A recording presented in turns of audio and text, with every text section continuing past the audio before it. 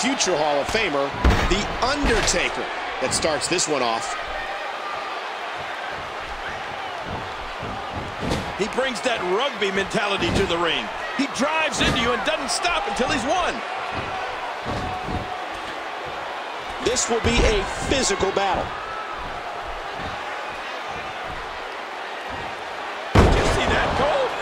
Talk about getting your spine adjusted. Jeez.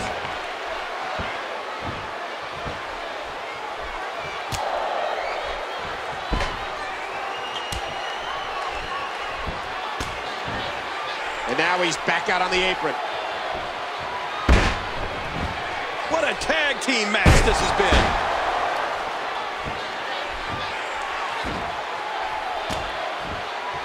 He's a refined and sophisticated gentleman. But don't let that fool you. He came here for a fight.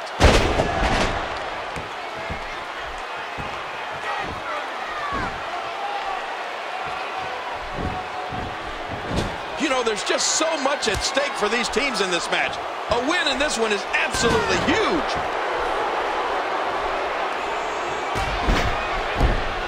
Cesaro is feeling it.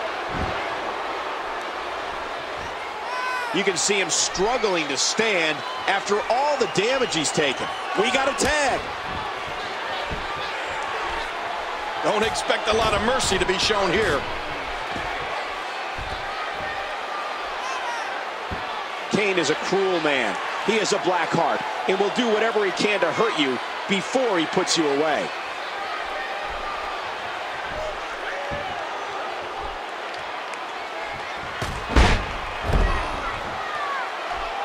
I have a strong feeling that these guys will throw caution to the wind and just go full steam ahead.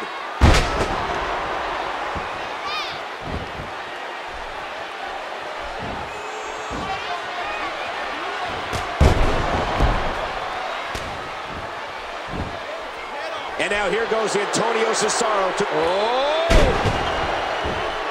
This match has been 100 miles an hour since the opening bell.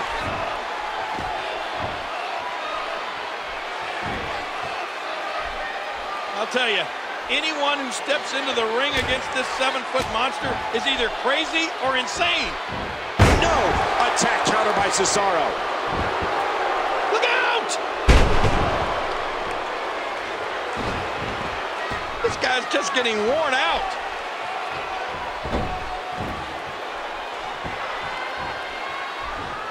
What a match!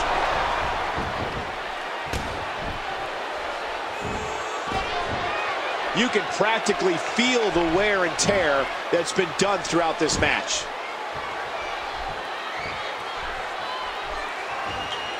Oh, folded up like an accordion. Kane attempt, and he doesn't stay down for long. Remember, momentum in the WWE can turn on a dime. And there's the reversal. 1, 2, 3. The demented Antonio Cesaro with the victory.